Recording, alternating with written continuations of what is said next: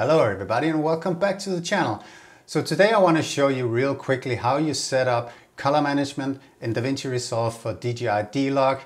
It might sound a little bit advanced and confusing, but trust me, it's a very simple operation, and if you get everything set up like I'll show you here with these two simple nodes, then you can rest assured that you are on your right way to having a good start to your color grading process. So just follow my steps and you'll be good to go. So let's start. And I just have a simple timeline with a simple clip here. This is a Mavic 3 Cine shot for a commercial I did last week. This is shot in ProRes and this is shot in D-Log.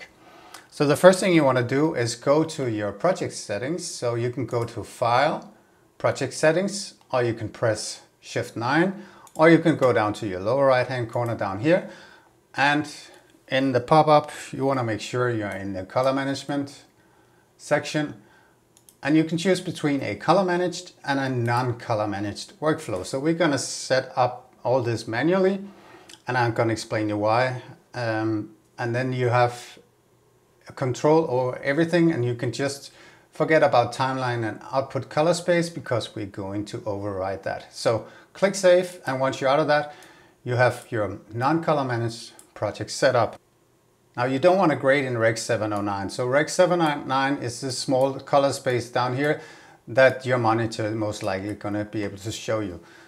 The colored outline here is all the visible colors, but in DaVinci you have the option to grade in DaVinci Wide Gamut, which is this massive color space that will give you a lot more data to work with. So you want to work in that and you don't want to work in Rec 709. So what we're going to do is we're going to go to the color page and then we're going to create a node. This is just an empty node, and here we want to put in the input color space or the color space transformation. So you go to your effects tab, under Resolve FX Color you find color space transform and you can drag that on. So now what we want to do is we want to tell DaVinci, listen, this footage is D-Log, so I'm going to press D and jump down to D Gamut, and this is shot in D-Log, so I'm going to press D and D-Log, and I want to work in the large color space, DaVinci Wide Gamut, DaVinci Intermediate. So now we transformed everything from D-Log into DaVinci Intermediate and DaVinci Wide Gamut.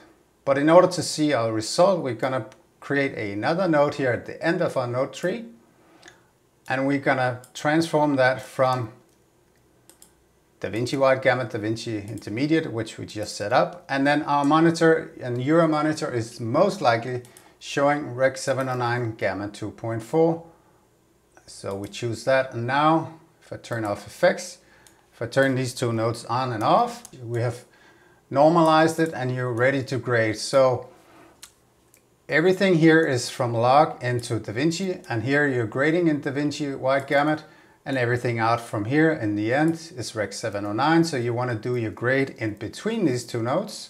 So now you can just create your grades and you can do your exposure, your contrast, your balance, or whatever you have. And you can see just from these two simple steps, you have a correct color managed project, and you're probably 80–90% there already. So now you can just apply your look and do whatever you want to your image, and you can rest assured you're in a solid pipeline. So I hope you like this. If you did, please consider subscribing. Giving us a thumbs up really helps us get out there and make more videos like this, and happy grading.